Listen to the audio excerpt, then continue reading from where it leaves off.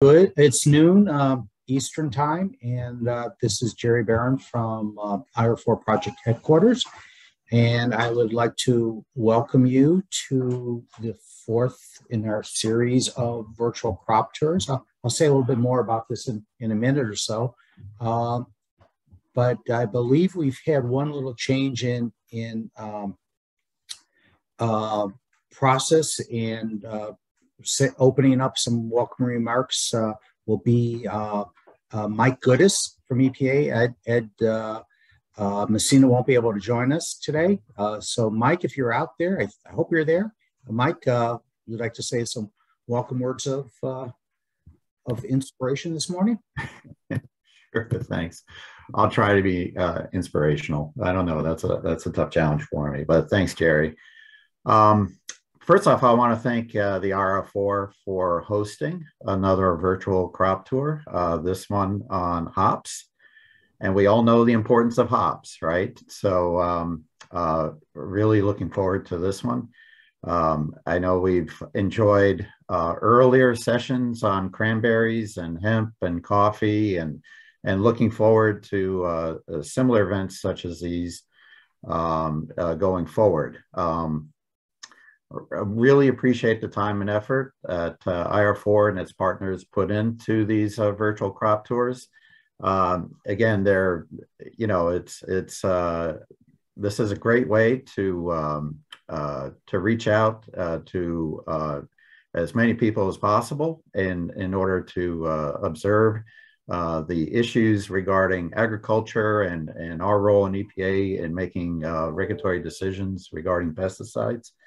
Hops is particularly of interest to me. I've not just for why it's used, but I did have an opportunity some years back, about 4 or 5 years ago, to visit Yakima Valley and observe the hops industry and attend a conference regarding hops growing and the challenges associated with the agriculture, and then in particular the trade issues around it as well. It's a fascinating industry, especially when you look at the really the emergence of all kinds of specialty hops and the issues regarding and challenges regarding trade across the globe. Both exporting from the U.S. and also importing from other areas as well. It's really a fascinating industry. But in particular, I'd like to take a moment here to recognize the contributions of Ann George, who I was not aware until recently will be retiring soon. I've gotten to know Ann over the years. I mean, she's been a strong advocate for the hops industry, working with the Hop Growers of America. Has been a strong partner working with EPA and working towards getting pesticides registered for use on hops, and also dealing with a number of the MRL and trade issues around them as well. So thanks for all your work and your partnership with EPA. Certainly encourage you to enjoy your retirement. And we're certainly looking forward to a good working relationship with the Hop Growers of America with Maggie Elliott in the future. So with that, Jerry, I'll turn it back to you. Thanks, Mike, for that inspirational comments. So it's all good. Well, you know, it's one of the downsides of going second is sometimes the person in front of you makes some of your same comments. So bear with me, because there are some things that Mike said I'd like to repeat again. But this is our fourth virtual tour. We started this when COVID first hit as a substitute for our legacy bus tours of Mid-Atlantic region. We've been able to take this opportunity that we are doing it virtually to see crops that are sometimes difficult to see. So our last tour, we involved coffee. So we had folks from Puerto Rico and Hawaii that were engaged and was able to bring some of the pest management issues and some of the real tough problems to the attention of EPA. So, we've taken this opportunity to spread out a little bit what things that we can't see in Mid-Atlantic. Now, I guess you can see hops in the Mid-Atlantic because hops are grown so many places now because of the rapid growth of the microbreweries and the local breweries. But it is one of my favorite specialty crops, and I'm sure there's many on this call that feel the same way. But let me be the first to share this catchphrase that the hop community uses when they're talking about IR4. And it's plain and simple: no IR4, no IPA. This term, I'll give her credit, but it really was coined from Ann George during a meeting that she attended when we went over to Congress to talk about IR4. In the past 3 decades, Ann has helped IR4 in so many ways, both on the technical end as well as support for funding. Let me share with you that, the extent of Ann's reach. At one point, fresh hops was considered a raw agriculture commodity, and dry hops was a processed commodity. Prior to FQPA, the Delaney Clause restricted many pesticide uses on hops because the Delaney Clause, for those who've been around for a while, remember that one, it was a true hazard assessment. Ann single-handedly got Congress to declare dried hops as the raw agriculture commodity, and as people like to say, the rest is history. As Mike indicated, Ann is retiring this year. IR4 recently awarded Ann with the SOAR Award for all the support she's provided to us and shared with anyone who would listen about the importance of IR4. So we sincerely thank Ann and what she's done for the hops industry and wish her all the best. There's so many people to acknowledge and thank in putting these tours together, especially the group at IR4 headquarters. They do so much behind the scenes to make this happen. I do want to give a special shout out to Van Starner, who's been involved in these tours, the in-person tours and now the virtual tours, for at least 20 years. Van retired from IR4 December 2019, but still works part-time with us to help on these tours and other tasks. Last month, Van informed me this would be his last tour. That's, of course, we don't go to Adams County, Pennsylvania, where his family still lives and farms, and I'm sure Van would be interested if we went back there to jump on the bandwagon and be part of it again.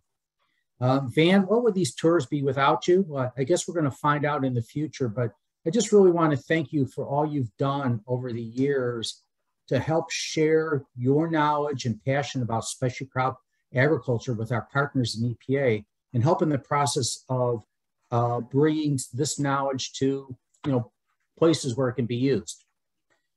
And I will now would like to end my initial comments and turn it over to Maggie Elliott, one of the newest members of the IR4 Commodity Liaison Committee, who's rapidly learning and thriving with all the activities formerly managed by Ann. So Maggie, we have complete confidence that you'll do a fantastic job.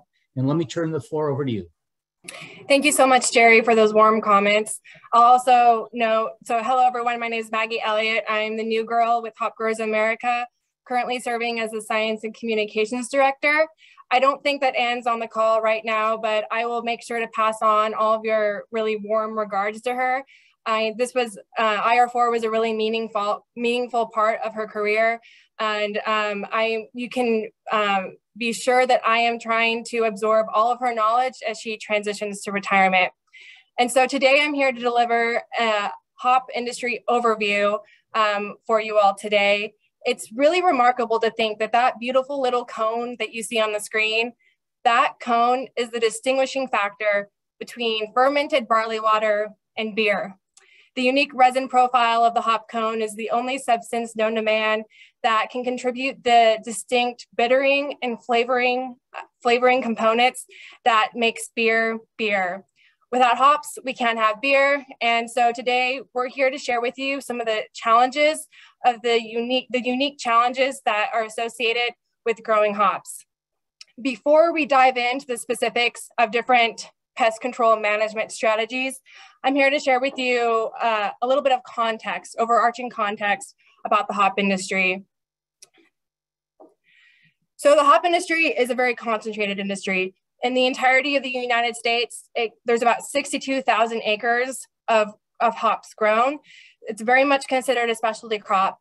However, those 62,000 acres yield a world presence, as right now, the United States contributes about 40% of the entire world supply, which makes us the largest producer in the world. Now, another very interesting layer to this production scheme is that the Pacific Northwest states of Washington, Idaho, and Oregon account for 98% of total US production. We'll talk about a little bit more of the specifics about why that happens later. It's also interesting to note that there's a large diversity of hops, different varieties of hops grown. We grow over 60 different varieties. However, there are a number of hops that are very popular right now in the brewing sector. And so our top 10 varieties actually account for almost 70% of our entire acreage. So let's take a step back and look at some of the world hop production statistics. You'll see that there are really two main world players on the stage right now, and that is the United States at about 40% of world production, and also Germany. The rest of the world combines is about 22% collectively. And so what you'll see is that while you see these two large countries dominate the world stage, it also opens the door for us to have collaborative partnerships, collaborative long-standing partnerships with these industries abroad. We'll touch on some of our collaborative efforts a little bit later. Another interesting piece to this is that there are a lot of, even in the world sector, seeing how defined some of these areas are, there are really two areas of the world that really account for a lot of acreage and production, that being the Yakima Valley in Washington states, which accounts for about 73% of US production, and then the Hallertau region in Germany, which accounts for the vast production in Germany. You can imagine that when something happens to either of those two growing regions, it completely skews the entire market, which helps contribute to hops being traditionally a very volatile market. And it also opens the door for long-standing partnerships to be able to navigate around those measures.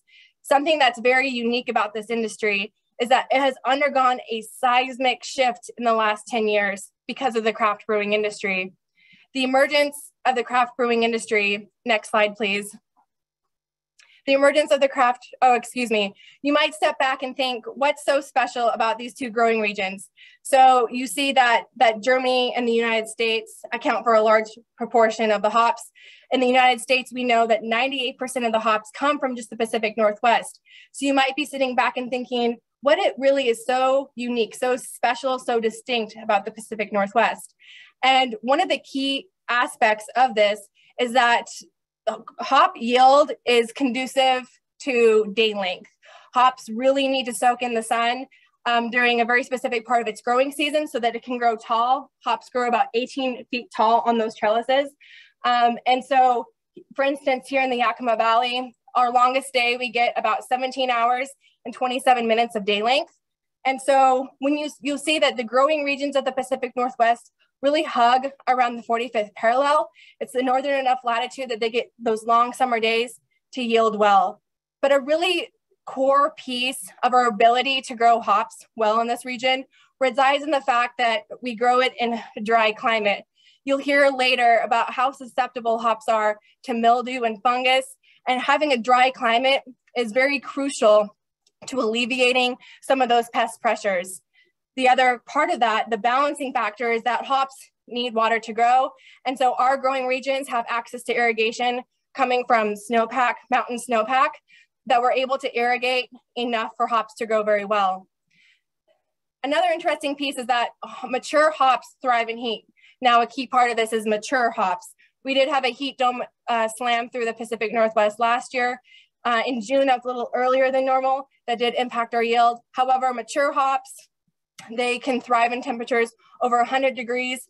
So in some of our growing regions that are considered high desert areas that routinely clock in at over 100 degrees in the summer, hops doesn't phase hops. Hops can thrive in the heat. Hops also require a rather specific soil profile. They need deep, loose, well-drained soil. That's something that our growing regions are able to present to them. And another interesting piece is that in the Pacific Northwest, it hosts growing regions where it's the only place in the world where growers can plant cuttings in the spring and expect a full harvest in autumn. In a lot of different areas, growing areas for hops around the world, you need an entire year to help nourish the growth of the plant before you can expect anything much of a yield. But in a growing area such as the Yakima Valley, they grow enough in the very first year to be able to merit a harvest. And that's something that can really help get our producers ahead in the world scene. Next slide, please. And so the hop industry has undergone a seismic shift because of the emergence of the craft brewing era. And the popularity of hop forward beers have dramatically increased demand. I've had people ask me now, since the craft brewing sector, relatively speaking, might only constitute 15%, maybe 20% of beer volume consumed in the United States, how is the small craft brewing sector have such an outsized impact on the hop industry? And the answer is that craft beer uses a lot more hops than more of the industrial style brewed lagers that are very popular, such as Budweiser or Miller Coors. So generally speaking, now craft beer uses about 5.6 times more hops than those industrial brewed beers. Now, of course, an IPA will use more hops than a pale ale. However, generally speaking, craft beer uses 5.6 times more hops. So that has spurred an incredible demand in growth. Our acreage has doubled in the last 10 years. And a key point to this is that American craft brewers generally purchase US hops. So while we're seeing this surge in demand, craft brewers in the United States need hops. They're pulling them from US hops, which has really helped the acceleration of this industry. It's also shifted the paradigm of the US industry in many notable ways. One of them being the balance of what we call of the two primary cultivars that we grow, two types of cultivars, which is aroma hops and alpha hops. Now, alpha hops are generally categorized as the type of hops that contribute the bittering component to brewing, while the aroma hops are the type of hops that you would think that would contribute the pineapple flavors, the citrus flavors, the specialty, more of the specialty crops that are high in demand for craft brewing. Back in the day, we grew about a very even balance, about 50% alpha, 50% aroma. Today, we grow 80% aroma, 20% alpha. That's one indicator of just what the demand of the brewing industry, the craft brewing industry has had. It's also spurred a demand for proprietary varieties. Our growers have taken it upon themselves to be able to breed specific different varieties using the needs of the craft brewers and creating new varieties, having them be proprietary, having it as another source of income for their farm, which has really also helped some of the economic stability of this industry. Another aspect of the craft brewing industry is the harvest on-farm selection. Traditionally, hops have not been a direct-to-consumer product. And so, 20 years ago, there wasn't always a lot of interest spurred around the harvesting of hops, since it wasn't going into a product that a consumer could pick off the shelf at a grocery store. However, craft brewers are innately attuned to the specifics revolving around food safety and quality. And so you'll see that in the three primary growing regions of the Pacific Northwest, the Willamette Valley, Treasure Valley, and Yakima Valley, during harvest season, brewers from all over the world will swarm into those growing areas and make their selections for the upcoming year. It's really given our growers a platform to be able to articulate a lot of their growing standards to make sure that they are being able to produce high quality products. It's allowed our growers to really lean into different sustainability initiatives. For instance, our growers, about 60% of the acreage in the Pacific Northwest is Global GAP certified. And it's also increased a consumer interest that is very novel to this industry. If you look on a can of craft beer, it might have the different varieties like labeled on the beer, which is very different. And it's really just thrust the hop industry into more of a popular culture that it has not witnessed before. Next slide, please. So with that, I am pleased to next introduce a video that will give you a little bit more detail about the nuances of growing hops. This video is called Farm to Pint. It's a life cycle of hops. It's created by one of our merchants, Yakima Chief Hops. It'll give you a little bit more overview about some of the challenges associated with growing hops. As we invite the world to experience hop harvest in the Pacific Northwest for the first time ever, we know many of you may be unfamiliar to the basics of hop farming. To help you follow along with our virtual harvest tours and seminars that we have to offer this month, we wanted to provide you with a basic overview of the journey that a hop takes from field to brewhouse. First, let's begin with the basic anatomy of a hop to better understand how hops grow. Hops are the ingredient at the heart of the iconic aromas and flavors of today's craft beers. As craft brewers have become more competitive and creative, they have turned hops into a diverse, thriving agricultural industry. As of 2019, hops occupy more than 55,000 acres of Pacific Northwest farmland. Scientifically named Humulus lupulus, hops are a cone-shaped flower that grow on the bine of a female hop plant. That's right, we said bine with a B, not vine like you'd find in a vineyard. Each component of a hop plays an important role in brewers' recipes, from the juiciest IPAs to the richest barrel-aged stouts. Hops contain 4 major components: the strig, bracteole, bract, and lupulin glands. The first 3 are the vegetative materials that give the hop cone its structure. The strig is the stem, the bract are the leaves, and the bracteole make up the inner skeleton. These 3 components' primary job is to protect the golden goodness locked inside, the lupulin. If you place a hop cone between the palms of your hands and rub them together, a distinct aroma is released. The majority of these characteristics come from the lupulin glands containing concentrated oils and resins. The resins contribute the alpha acids which, when boiled, determine the bitterness in beer. The higher the alpha acid, the greater the bittering potential. They also contain the beta acids, which are used for long-term effects, as they can change the profile of a beer depending on how it's stored. The essential oils of the lupulin glands determine the flavors and aromas of beer. The exotic hop aroma profiles, such as lush tropical fruits or fresh-cut cedar, come from the various oil compounds. Each oil compound contributes specific aroma characteristics. For example, myrcene contributes herbal and wood aromas, linalool contributes floral and fruity, and beta-pinene contributes pine and resin aromas. Different hop varieties contain different oil compounds, making each one unique. Now let's move on to how hops are prepped for planting, as well as how new varieties enter the market. Unlike many plants, hops are grown from rhizomes, or the roots of the hop vine. Growers have the option to cultivate their fields using either rhizome cuttings or leaf cuttings. Their decision is based on many factors, including timing, weather, or variety.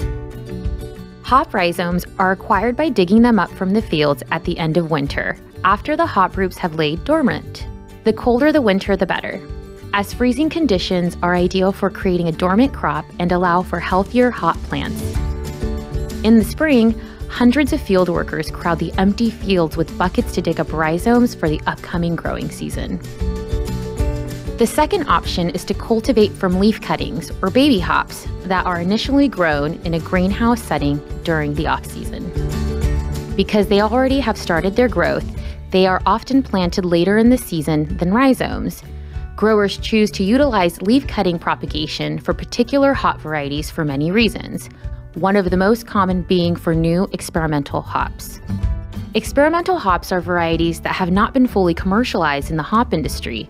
They are often identified by numbers, such as HBC 472 or YCR 14 or USDA 650009. The commercialization process takes about 10 to 20 years, during which varieties undergo an extensive elimination process, beginning in the greenhouse and slowly expanding from one hill to multiple acres when successful. Yakima Chief Hops works closely with one hop breeding and management company in particular, similarly named Yakima Chief Ranches. As integrated partners, YCR focuses on breeding new experimental hop varieties that benefit both growers and brewers, while YCH works to get them in the hands of brewers and gather feedback to determine their viability in the brewhouse. Yakima Chief Ranches supplies growers with clean planting material each year to promote quality and varietal purity.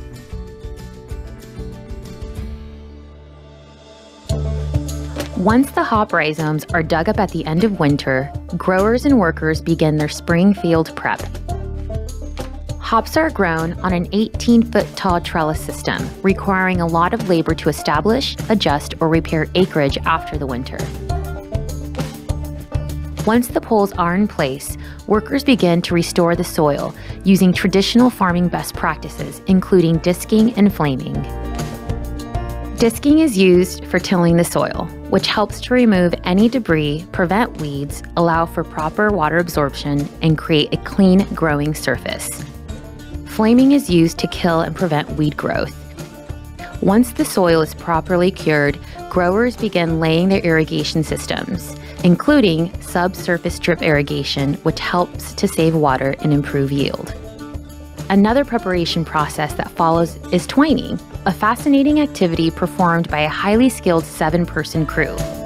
Using a tractor-drawn elevated platform, seasoned field workers tie twine to the overhead trellis wires using a double-handed clove hitch knot.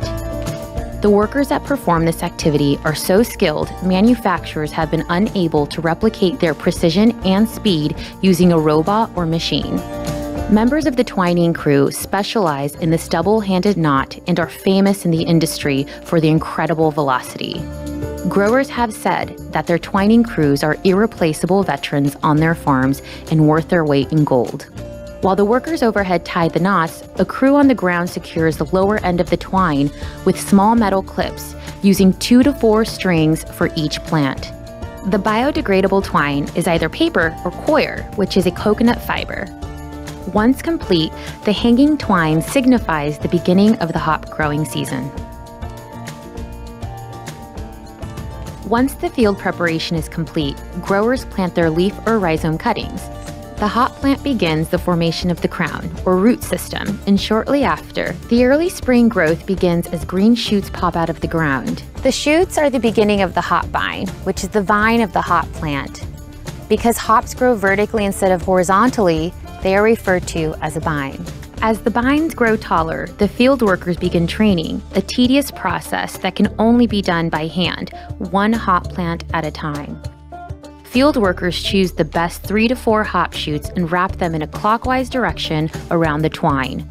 The twine works to support the hop vines as they make their 18-foot journey to the top of the trellis. Training can take place multiple times in the growing season and is a critical process affecting plant health and overall yield. From May to June, the bines focus all of their energy growing upward and are expected to reach the top of the trellis by summer solstice. After that, they focus their energy and nutrients on growing outward as they mature and begin to flower. Hop burrs start to develop, which look like small, spiky florets. The hop burrs eventually turn into hop cones, each variety in field maturing at various rates based on planting time, weather, and other factors. Once the bines have established cones, the growers begin to monitor the moisture content, waiting patiently for the indication that it is time for harvest. The best time to harvest hops is called the harvest window, a time when the hop cones have anywhere between 20 to 23% dry matter. The dry matter percentage can increase in just one day, making harvesting hops an art that requires generations of experience, quick thinking, flexibility, and long hours. Growers and their crews must do whatever it takes to overcome any logistical challenges in order to harvest a quality crop. Currently, the most common method for harvesting hops is with the use of a bottom cutter and a top cutter. First, a tractor rolls through each row of hops, cutting the hop bines at the bottom close to the ground. Next, the top cutter comes through the rows, cutting the bine from the top of the trellis. Each bine falls into the back of a hop truck, which is then transported to the picking machine. Types of picking machines can vary from farm to farm. A few popular examples include the Donauer, Wolf, and Perrault harvester. Some picking machines require hop bines to be manually unloaded from the hop truck and hand-strung onto hooks, while others require the use of loaders and forklifts to move their hop bines into the picker. From there, the hop cones are gently separated from the bine using different methods of picking and sorting, such as graded belts and shakers. The unwanted vegetative matter is carried off and often composted, while the fresh, whole hop cones are transported by conveyor belts to the kiln. The hop cones are poured into kiln beds, reaching about 18 to 36 inches deep. Dry, heated air is forced into the beds of the kiln at about 120 to 150 degrees Fahrenheit. The goal of kiln drying hops is to decrease the moisture content of the cones for better storage capability. Hops are harvested at approximately 75% moisture, and in order to preserve quality, they must be stored at roughly 9 to 10% moisture. Once the hops have cooled, they are transported into the baling room, where they are compressed into 200-pound bales. The bales are loaded onto a flatbed truck and delivered to Yakima Chief Hops cold storage facilities. During harvest, Yakima Chief Hops production facilities are flooded with incoming flatbed trucks stacked high with bales. The unmistakable hop aroma fills the air as skilled forklift operators quickly unload the bales with coordination and precision. The bales of whole leaf hops are lined up in front of the warehouse, while operations staff members conduct crucial moisture and quality tests on all incoming bales. All bales delivered to YCH must adhere to strict quality standards to ensure optimal storage and brewing capabilities. Trained staff members use a probe to test the moisture content of each bale, while core samples are taken back to the lab to analyze aromas, brewing values, and oil composition.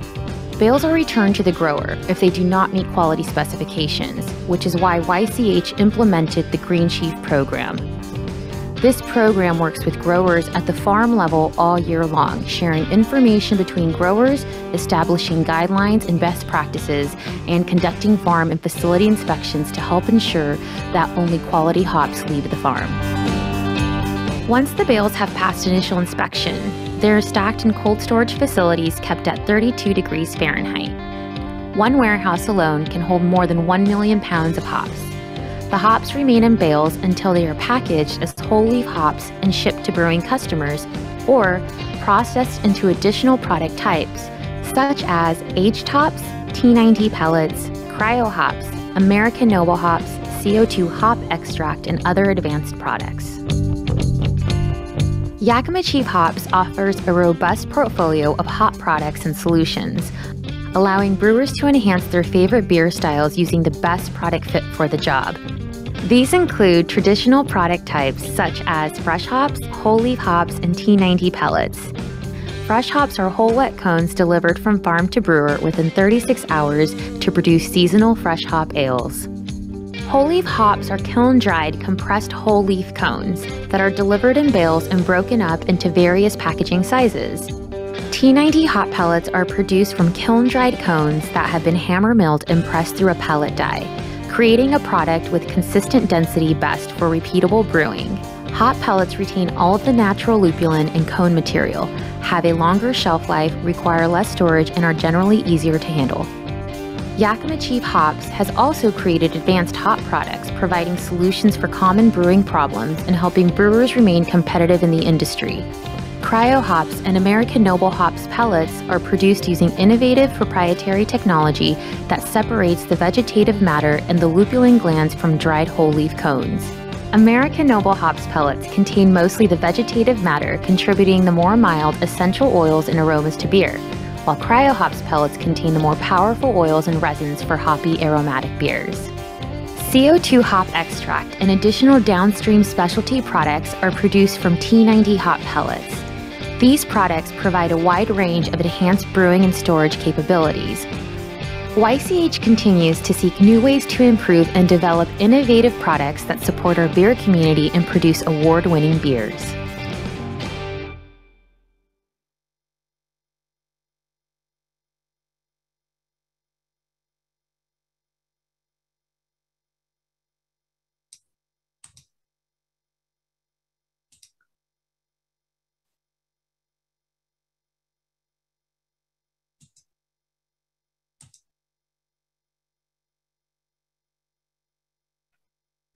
Am I on?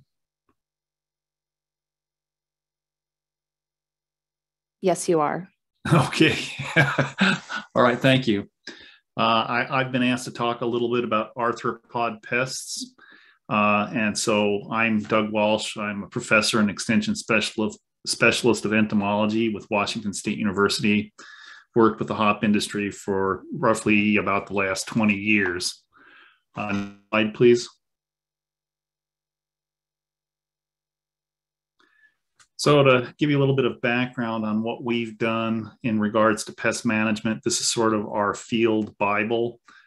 We've created several editions of this pest management guidebook for growers. We also have a companion pocket-sized book that is carried around in basically the pickup trucks of most field men and then field supervisors that's bilingual.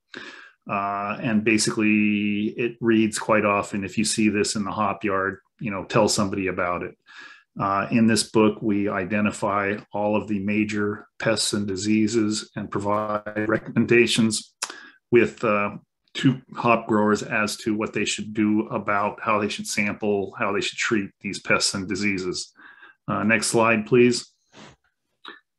Now, we're probably getting due to basically produce another one of these pest management strategic plans for U.S. hops. We have completed 2 of them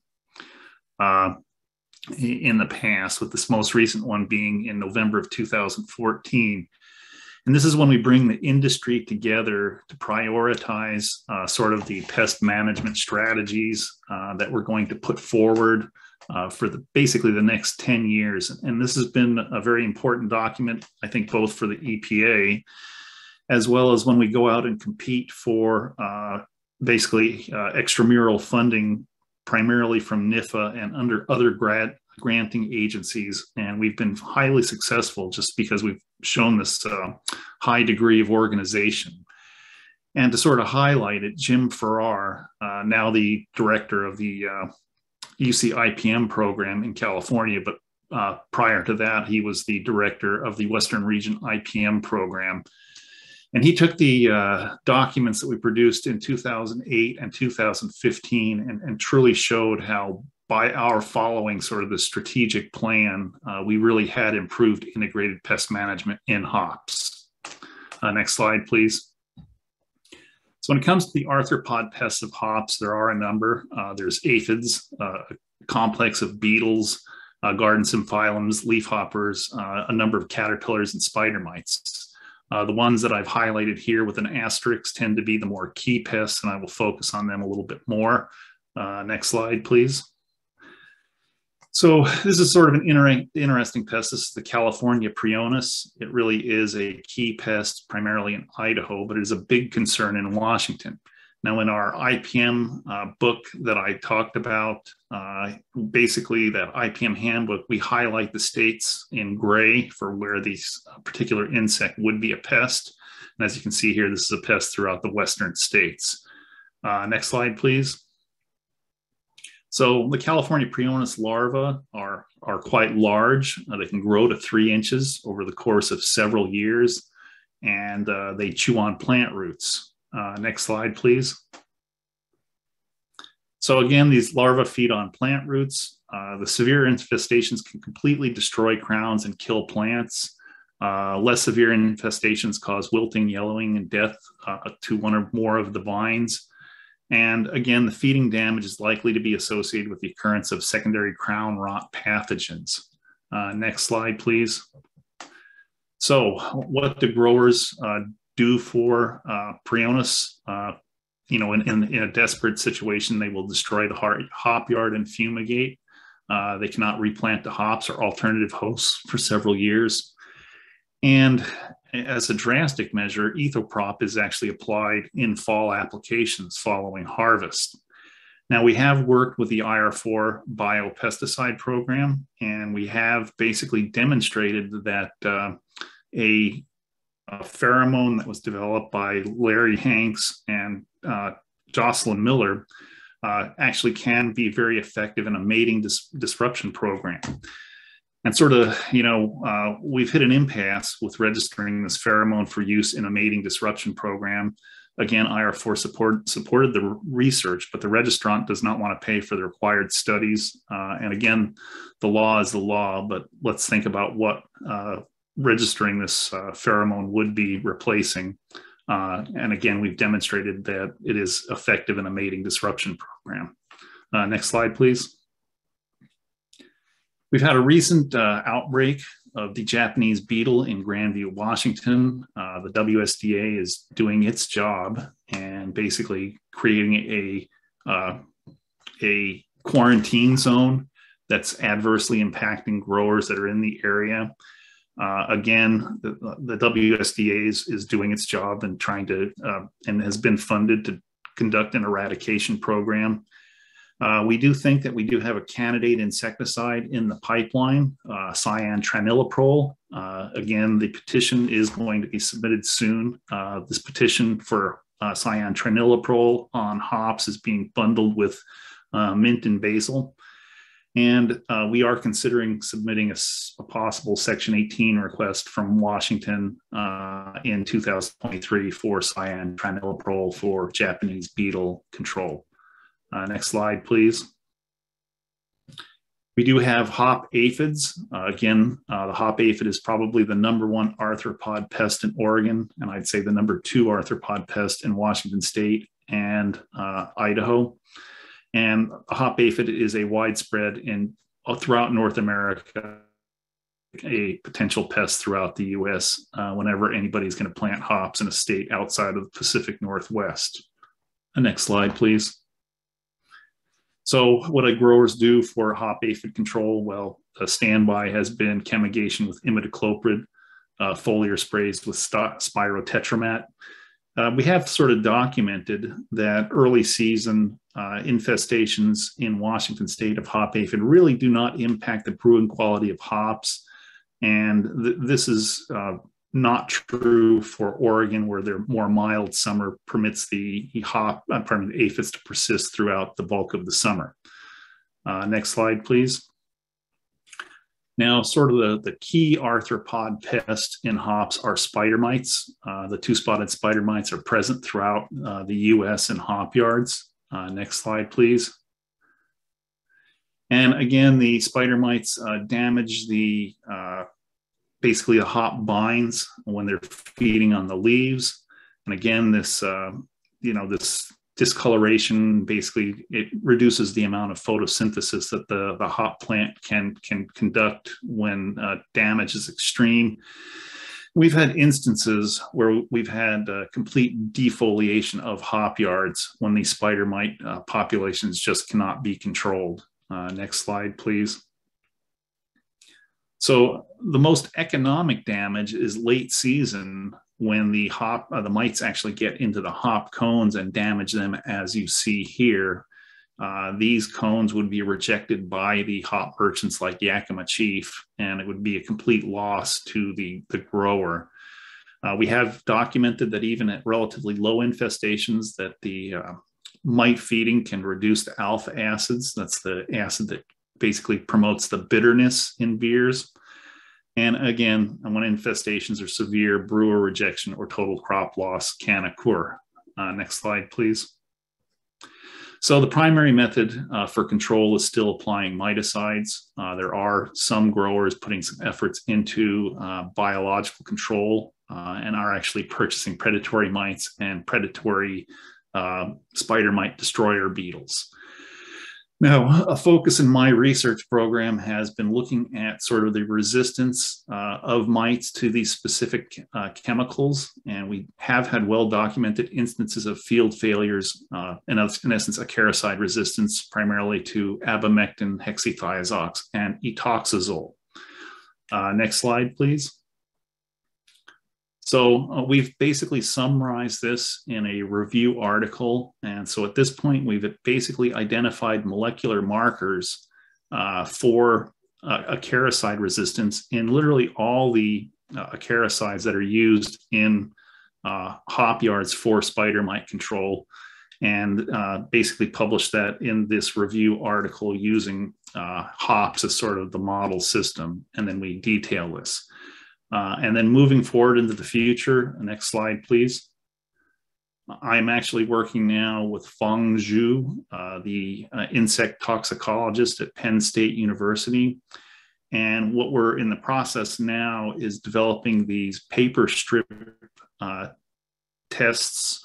We'll be working primarily with bifenazate, abamectin, and bifenthrin.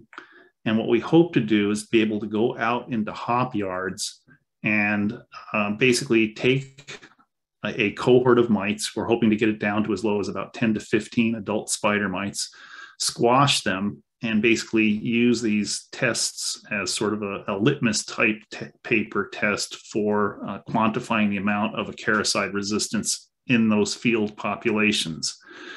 We were working with a private cooperator towards bringing these tests forward. And when COVID hit and they sort of dropped us because they were going to make a lot more money developing tests for COVID than for spider mite resistance in hop yards. But they're coming back to us now that the pandemic seems to be moving forward, going away. And again, I think this technology will bridge to a number of other crops and a number of other pests. My final slide, please. And I am the IR4 state liaison representative from Washington State. And so I basically went on to the IR4 food crop database. And, basically these are the number of requests, the number of trials, the total number of chemicals. And again, this is specifically for hops. So I think that the hop industry owes a great deal of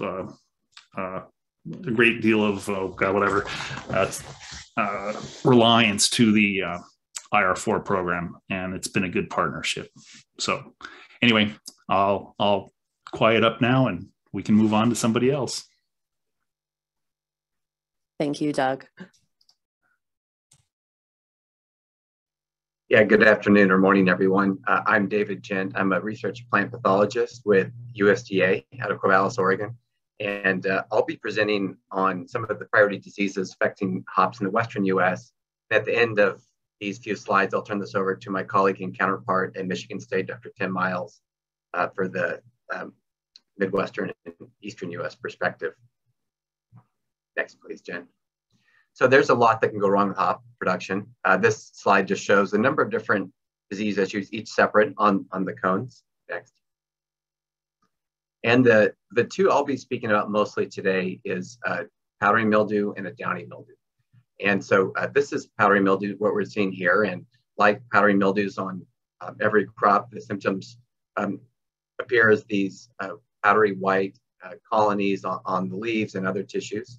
And the fungus, if we zoom in on those colonies, have a huge, what we're seeing is just masses of the fungus. And powdery mildews have a very high reproductive rate, which leads to very explosive epidemics. And this is the primary dry weather disease of hop. Next, please. So what we really care about is the cone infection. And so this is a scenario if you take no control measures on a highly susceptible variety, the marketable yield will be zero. The harvest of what you actually harvest might be 10% of the potential, but the quality defects make it unsaleable. Next, please. So that's a very extreme example. This is an example from a few years ago where we were alerted to a field. This is in early August. Everything looked okay from the outside. And then next slide, please. And when we pull one of the plants down, I don't know if you can see this on your screen, but notice that every cone in the interior of the canopy has powdery mildew on its white. So this was a 40-acre field. The grower had invested about $200,000 in production expenses to this point, and they cut the field down. They didn't harvest. So they had a $200,000 direct loss. They would have actually taken this field to harvest. They would have had returns of about $400,000. So very significant losses. And so even with sometimes what we think are best control measures, there still are these catastrophic losses that can occur. Next, please. So this is another example. This is a few years dated, but this was these quality defects that can occur can be just as important as the direct yield losses from powdery mildew and from downy mildew, as we'll see in a minute as well. So this is a picture of a variety called Willamette. And Willamette, well, you can see if you notice, there's a few cones here that are discolored. Next, please. And what happens is when there's late season infection from powdery mildew, what you really notice is after the cones have gone through that killed and drying process. And so instead of having that typically bright green color, you're expecting the color is bleached out. And this late season infection can be associated with off flavors or aromas that can translate into the beer, at least certain styles of beer, depending on how hops are used. And so this is a serious quality defect. Next, please. And so this is a picture from multiple years ago. Each of these bales are 200 pounds each, and these are just waiting to be destroyed. So here, this is really a worst case scenario where the growers went through all the work, incurred all the expenses, only to have to destroy a crop at the end. Next, please. So with powdery mildew, the impact of the disease, what we really care about is the cone infection. Next, please. And what you see on the top in this slide, these are cones we took at different developmental stages. And then on bottom, those are those when we inoculate them with the powdery mildew fungus, track them all the way to harvest. This is what they look like at harvest. And just for comparison, on the far right of your screen, that's a non-inoculated control. And so what you can see is those early infections are the most detrimental to both quality and also yield, and the most impactful. So the basic premise of the control measures are about delaying infection of the cones as long as possible. So reducing inoculum levels and then slowing the rate of epidemics. Next, please. So that's the principle. What happens in practice, though, is this is very challenging to do, because what we really care about ultimately is the cone infection. Cones bloom starts around the summer solstice or just after. And so somewhere near July 1st, you were seeing bloom in certain varieties. Harvest is occurring in late August through September. And that's when we have the potential for cone infection. But the epidemic is actually starting very early in the season at emergence. And so as soon as there's some green growth in the field, we can find powdery mildew active. So the control measures are starting in April, and there's a very long period of growers trying to suppress the disease for delaying and minimizing the cone infection that occurs in summer and early autumn. Next, please. So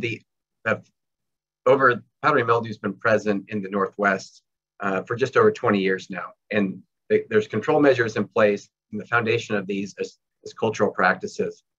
And so this is just an example of that. In spring, the first flush of growth is removed in a pruning practice. And so what you're seeing is that on the bottom, it's actually a hop yard on the right. It doesn't look like it, but that is a hop yard.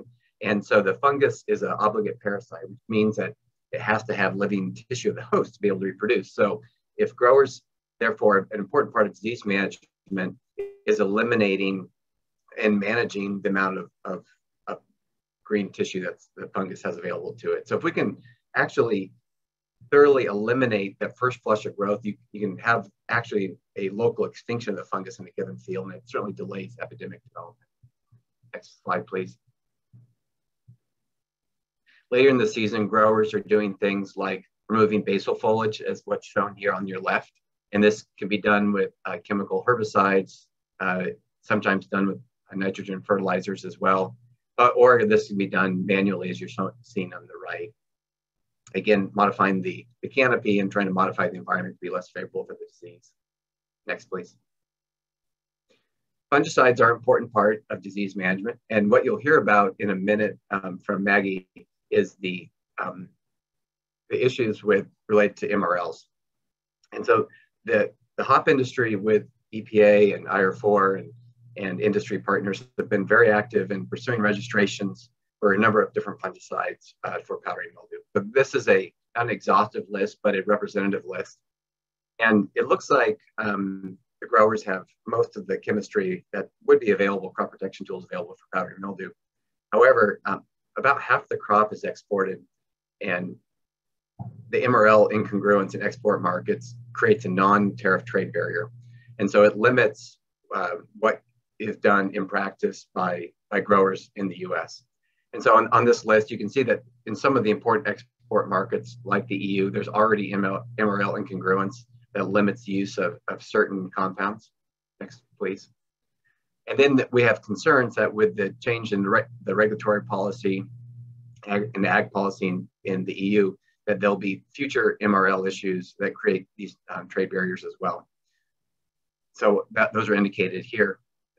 The other thing that is resistance management.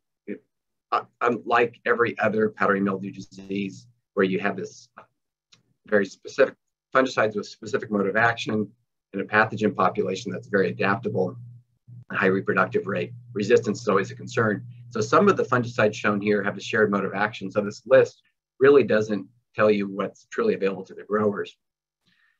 And so this becomes a real challenge for the growers. How do you put together a disease management program that is effective and adheres to the rules of resistance management and still enables export to whatever the export market might be?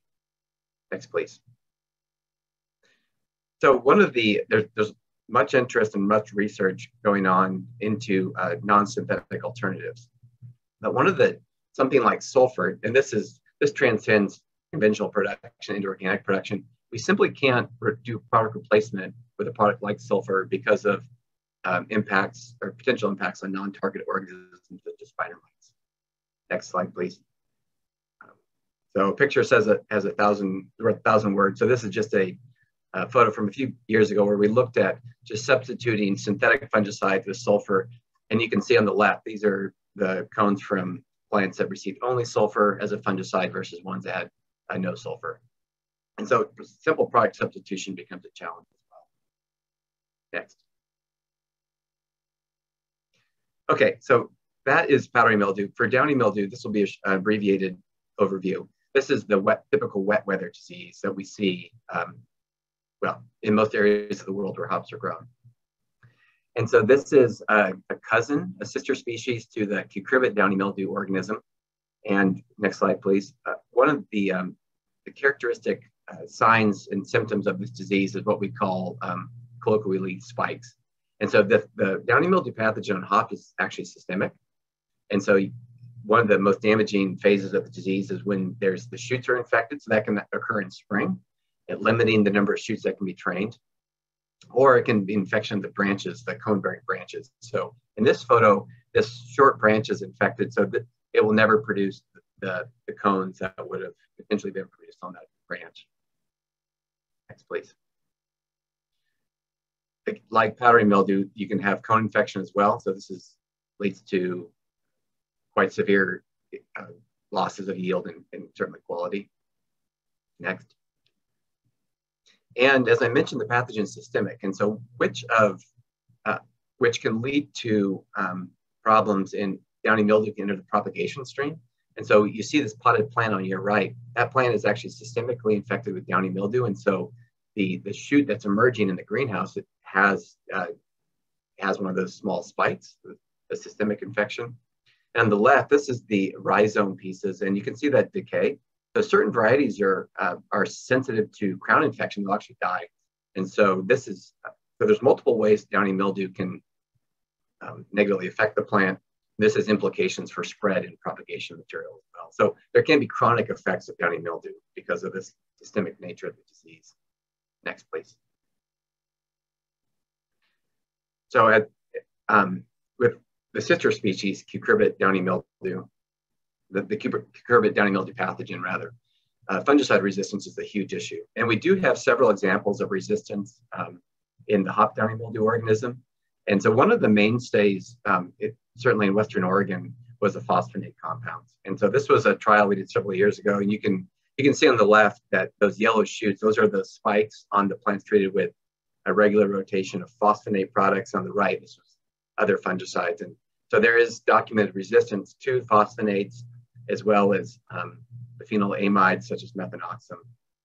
And that's largely changed how growers approach disease management. Next, please. So this, I think, is where challenge growers have. They're balancing competing production objectives. They have to consider resistance management for the diseases, efficacy of the products, MRLs because at least half of the crop is exported, effects on non-target organism. They might have third-party certification schemes such as Salmon Safe or others that they're following, and then just the simple logistics of controlling the diseases. So it makes it for a real puzzle that trying to put together and build a management program. Next, please. So because of that, one of the the ongoing need and challenge is to identify and register efficacious crop protection compounds that, of course, have a favorable environmental toxicology package, are sustainable, enable resistance management, and also can mitigate these non-tariff trade barriers created by non-harmonized MRLs.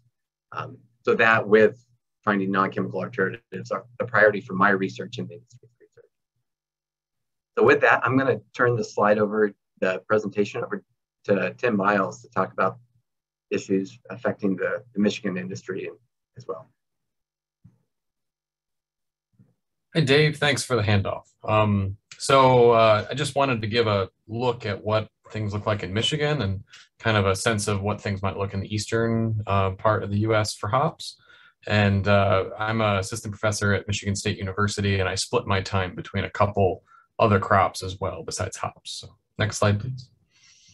So primarily, I know powdery mildew is the main focus in the Pacific Northwest, but in the East, from a disease management perspective, probably our #1 disease is really downy mildew. And that's what growers tend to manage. This is our wet disease that we struggle with pretty much all season long.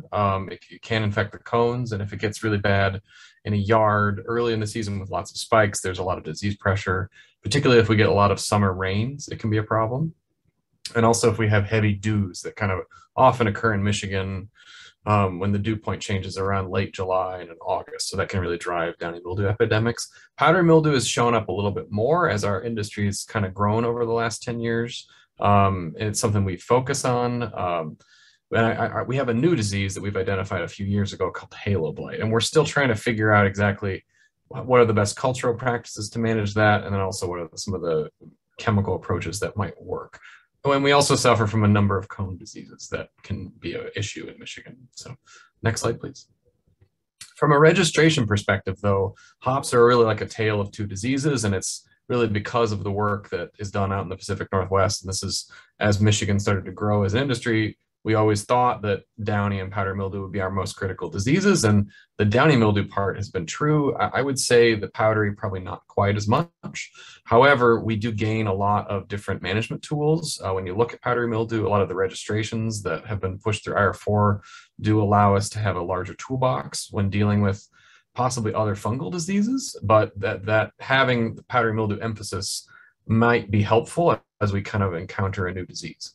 Cultural management is really important, as Dave kind of covered, and but in the eastern U.S., chemical management is quite important, and that kind of makes resistance being a problem. So next slide, please.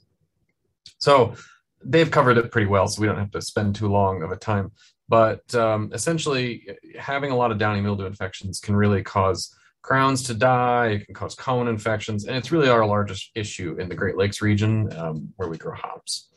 Next slide, please.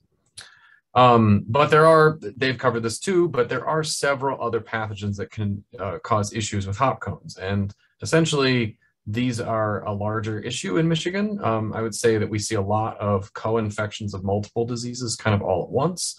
And ultimately, it can affect quality if they're infected, but really it can also induce shatter. And that's almost a direct yield loss of the cone during the harvesting process. And, we have everything from downy mildew to powdery mildew, to Fusarium tip blight and alternaria cone disorder. And I will tell you, they're very difficult to tell what's actually causing that issue, unless you look under a microscope. Next slide, please. So in 2018, we've really been dealing with a new disease in the Great Lakes region, and it was kind of identified in Michigan at the same time being identified in Connecticut. But we've got samples from pretty well all over the place in the Great Lakes area, at least not in the Pacific Northwest, but in the Great Lakes area. And we typically see foliar necrosis, which we weren't as concerned about, where you see a halo blight. We called it halo blight eventually, like it's the chlorotic area around the lesion, but it would often girdle the cone, sometimes infect the end of the cone, depending on when the symptoms happen. But the main part is that it caused shatter. Next slide, please. And we've really got samples from all over the Great Lakes regions. Anywhere that's growing hops, New York, Minnesota, Wisconsin, we've identified this issue. Next slide, please. And the main issue, can you hit the slide once? It should play video. The main issue is that dried cones, they're flowers essentially. And when a dried cone is dried, whether it's an infection or some other stress, basically the cone literally just falls apart. And if you do any kind of mechanical processing, it gets lost. So this is an image on the right there of a processor that is losing a lot of bract tissue that's going through the system. So the cone, basically that's like a direct yield loss. So they might have thought they were getting a certain yield, but much of the flower tissue is lost as waste. And that's sort of the main struggle. Next slide. So if you look close, this is our new disease. Basically, this is a fungal structure that's causing issues on both leaves and on cones. And it's reproducing. Again, it's a wet disease. So these are fungal structures called pycnidia that are making a type of ooze, essentially. And that allows these spores to basically splash around inside of the hop yard. Next slide.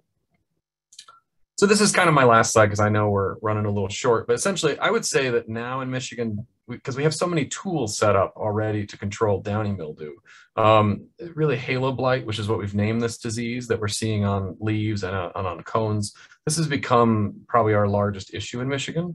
It's causing up to about 75% yield losses in certain blocks if they weren't being treated with different fungicides.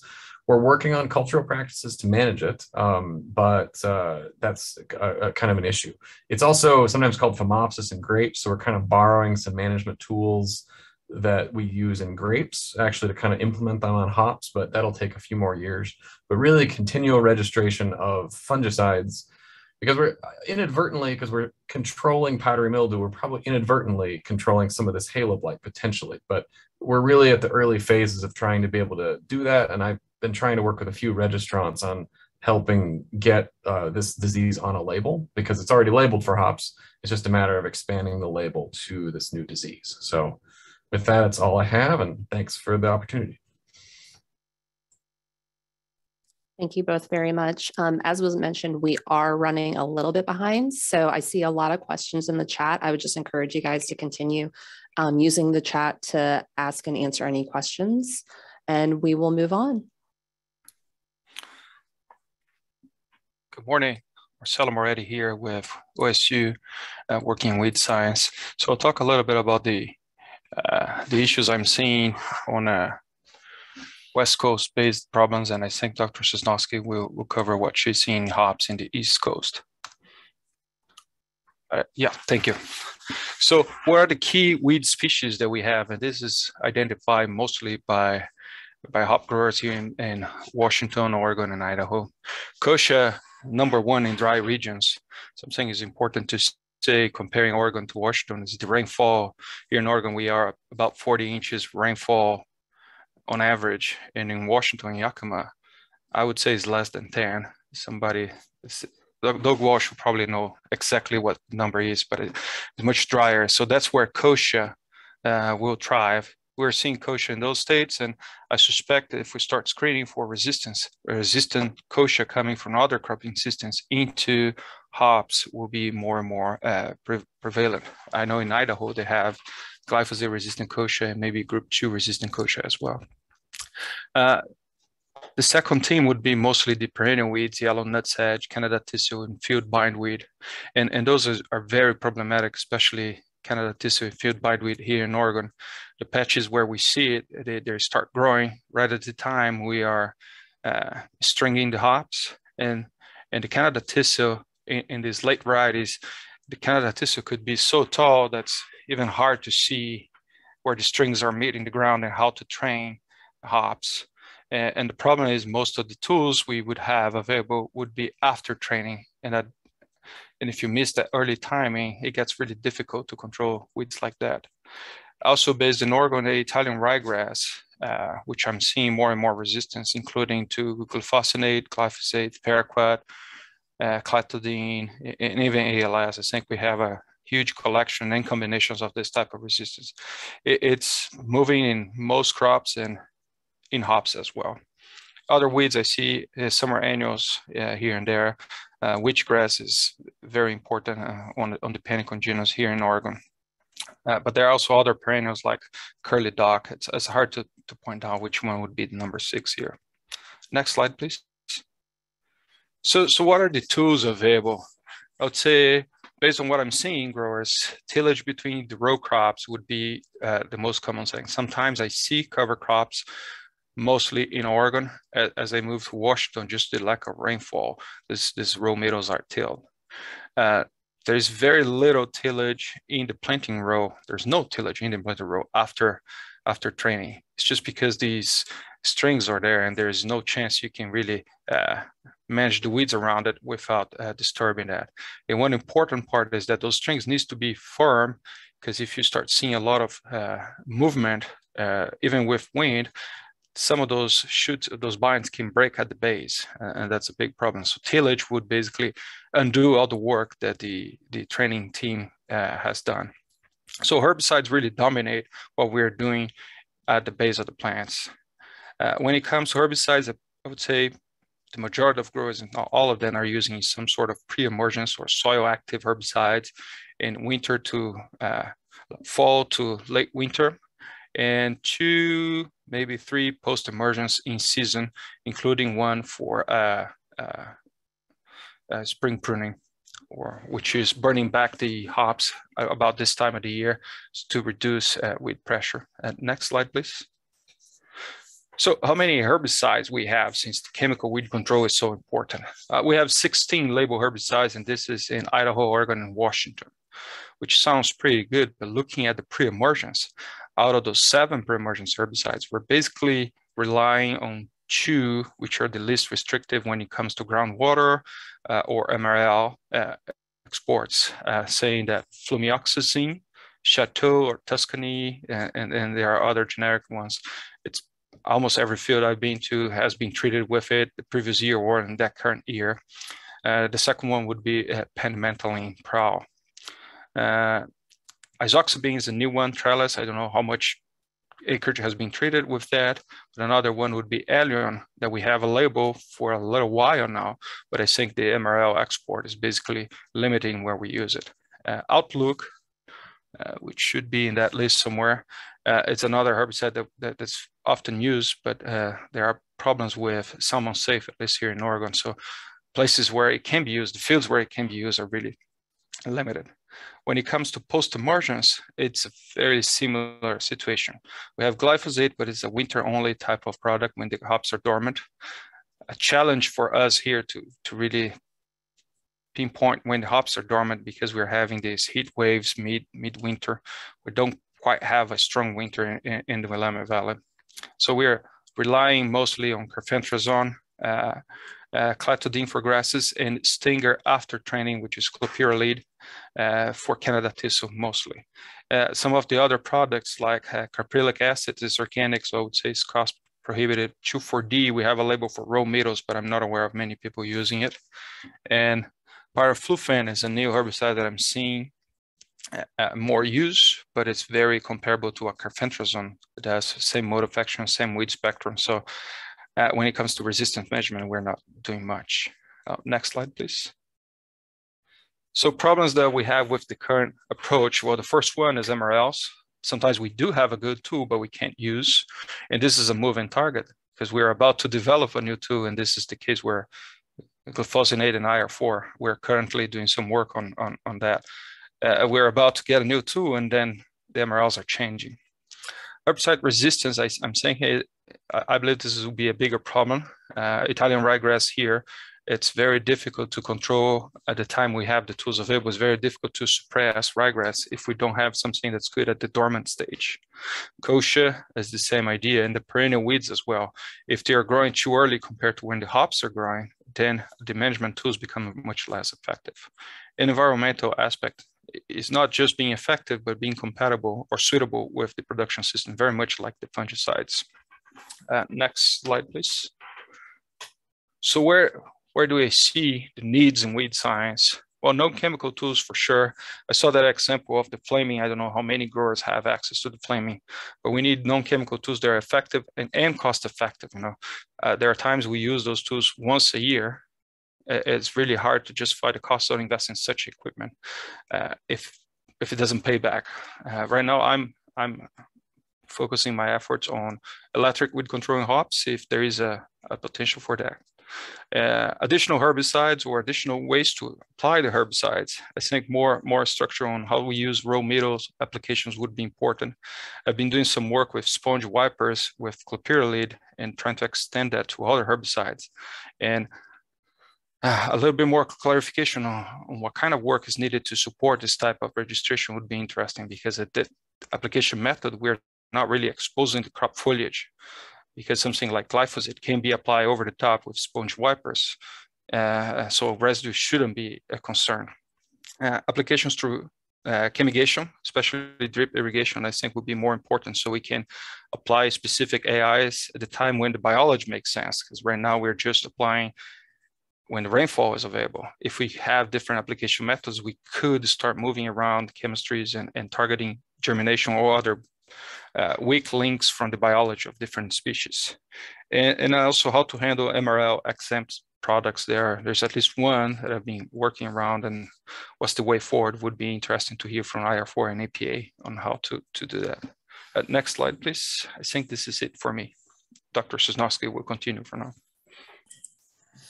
Hi, thank you. My name is Lynn Sosnowski, and I'm a weed scientist at Cornell Agritech in Geneva, and I am just starting work with our New York hops industry.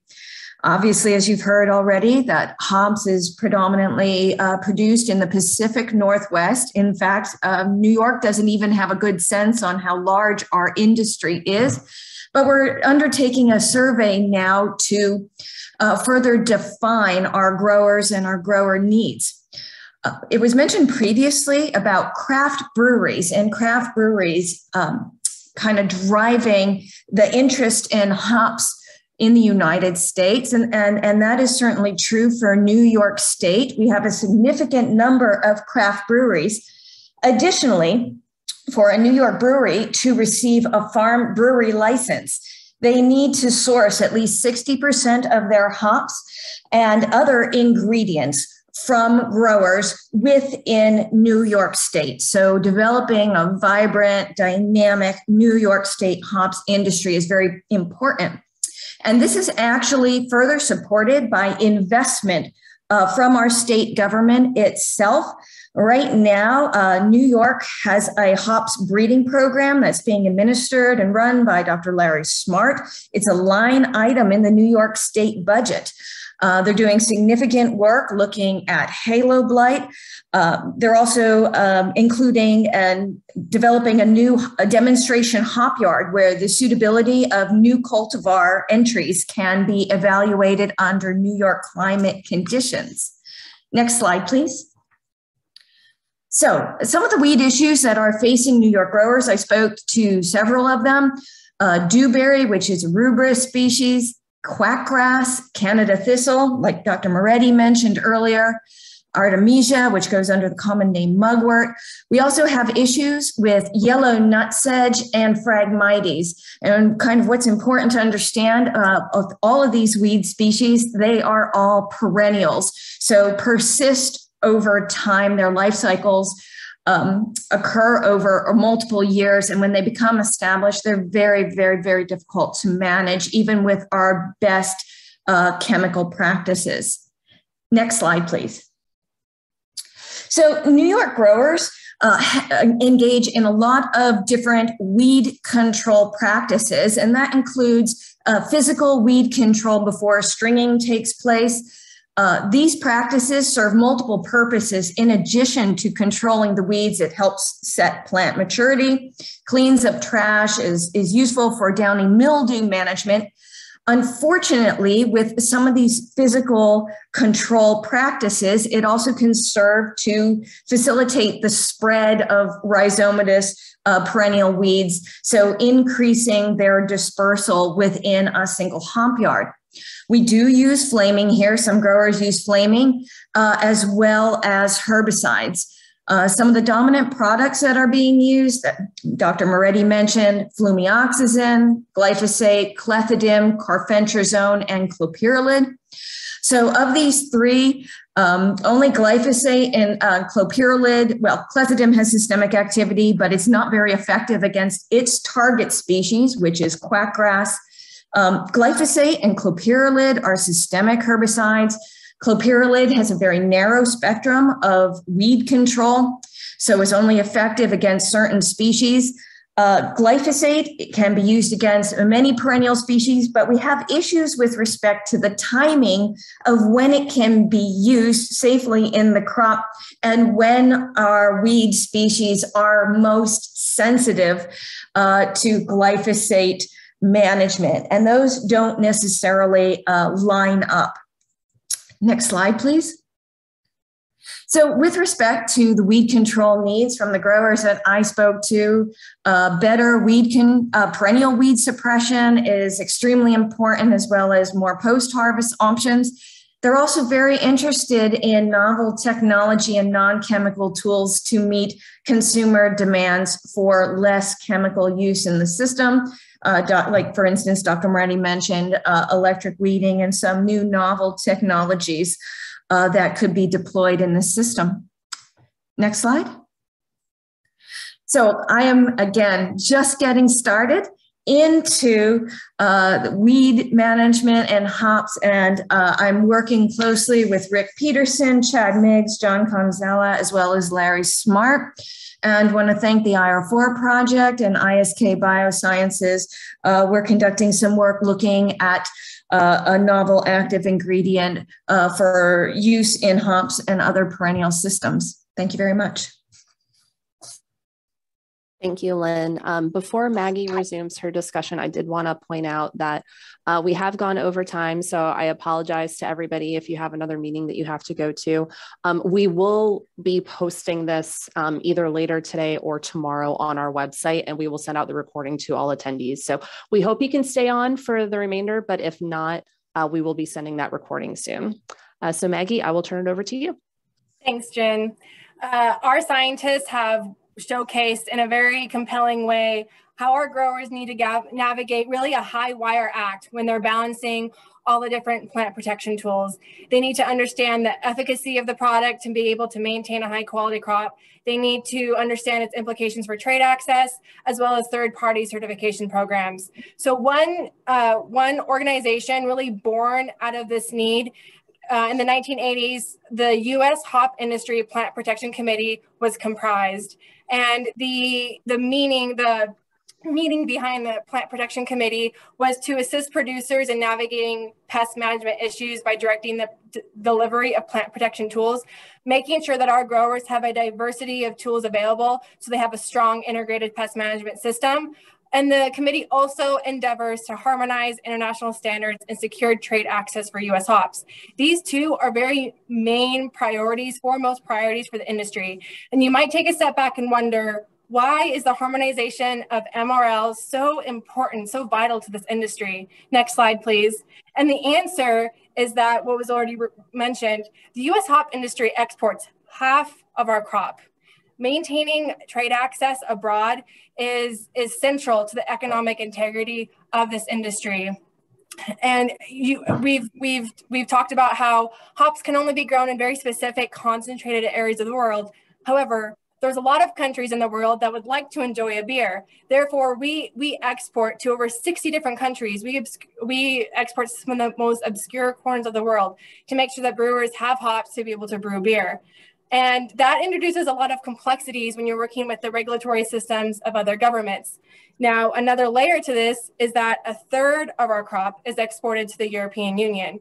And so the European Union is one of our most important trading partners. And we export crops to go to the European Union for use in the European Union. But for many of our merchants, it's also used as a hub where the crop is exported and then transshipped to other countries. So it's used as an intermediary hub as well. And next slide, please. The MRL issue has several different facets. For one reason, the MRLs are we're very conscious about MRLs in the US hop industry because we are such a small volume, but high value crop. Since last year, we had a record year, we produced about 116 million pounds of hops. That is, as a world market, that's a rather small quantity, but it's a high value crop, and it's something that we cannot afford to close our doors to export markets. As you've witnessed, hops undergo serious pest and disease pressure, so it's vitally important that our producers have these tools at their fingertips to make sure they can grow a high quality crop. This has caused the emergence of do not use lists, where our merchants every year send out basically pesticide use restrictions that our growers receive that was mentioned before, that really restricts the compounds available to our growers and when they can use them to make sure that the hops that they are growing can be exported to the largest amount of countries.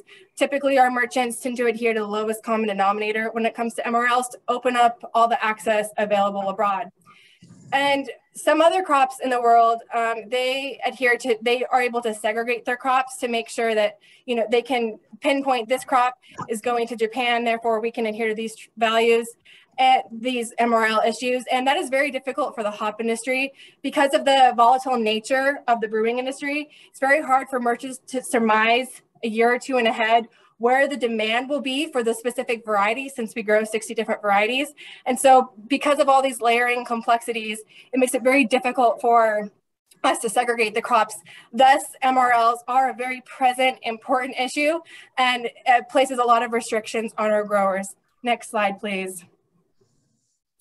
So something that the U.S. Hop Industry Plant Protection Committee does is each month we release an MRL chart to our growers, merchants, registrants, crop consultants, important people in our industry. And this MRL chart gives a list of the compounds that our growers are using, as well as the target markets that we're looking at, or not even the target markets, the markets that we export to. And every month it's this running tally of where pending established MRLs are in these other markets, so that our hop growing community can be apprised of where we're sitting and where we are able to export these crops to. Next slide, please. Now, we certainly have an uphill challenge in front of us. This work is not becoming any easier. In 2020, the Farm to Fork strategy was established, and it instills that by 2030, the European Union seeks to reduce pesticides by 50%, also by reducing the use of fertilizer by 20%, and by increasing organic farmland by 25%, all within 10 years, all by 2030. This means that our counterparts in Germany can expect to be losing their chemistries.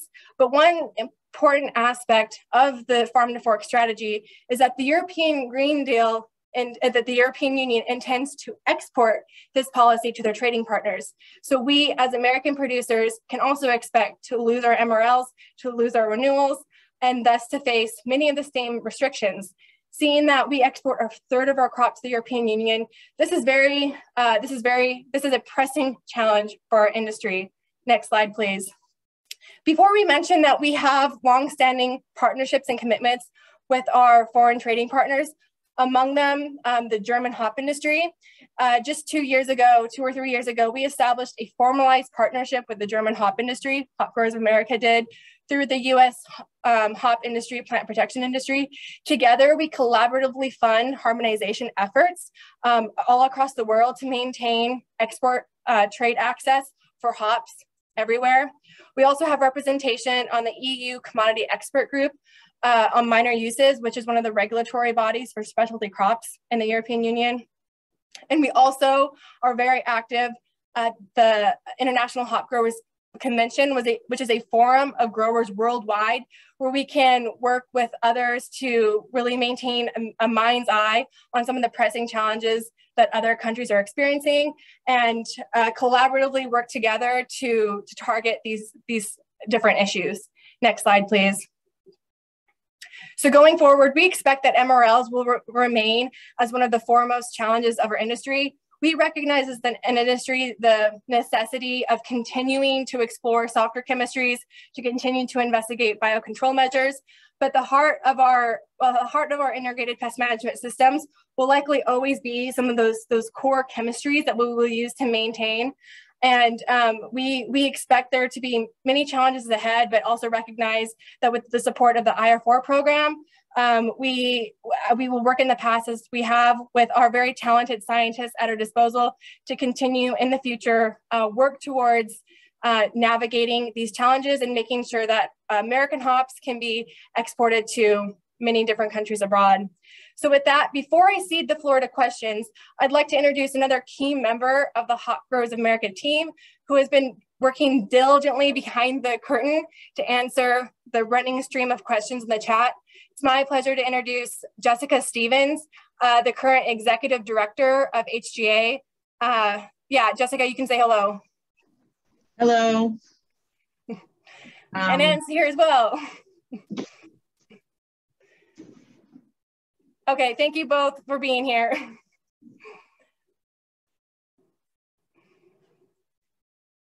Okay, thank you all so much for the wonderful presentations that you have provided. As Maggie noted, there have been a stream of questions in the chat. It looks like a lot of them have been answered. If there are any other questions that anybody wants to present at this time, we're happy to entertain those. I do think a couple of the presenters did have to hop off for other meetings, but we can try to answer any other questions if possible at this time.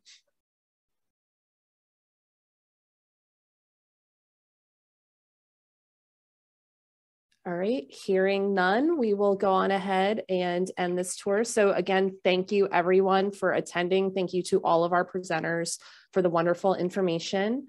And as I mentioned earlier, we will be sending out the recording of this tour either later this afternoon or no later than tomorrow. So be sure to share that on with your colleagues who weren't able to attend. But thank you all again and have a wonderful day.